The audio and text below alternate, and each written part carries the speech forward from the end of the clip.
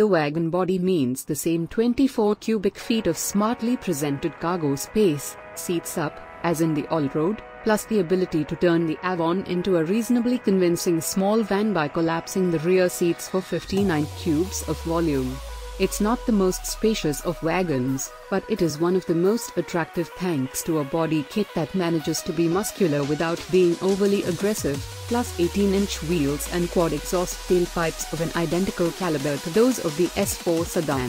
The S4 cabin brings body-hugging sport seats in the front, a smaller steering wheel, and the synthetic suede wool panels that Audi typically reserves for its S and RS variants. Audi's numbers say this wagon weighs 99 pounds more than its sedan sibling.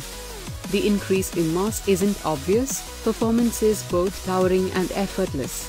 While the A4 Allroad feels respectably brisk, the S4 Avant is a station wagon that moves like a bona fide sports car.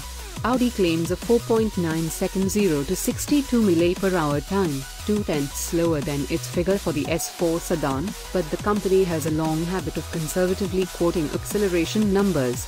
The breadth of the engine stock plateau means that there's no need to work it hard to mine solid performance, but it reserves enthusiasm for the upper reaches of its revrange, and the pleasingly hard-edged soundtrack that accompanies harder use gives plenty of encouragement to push it.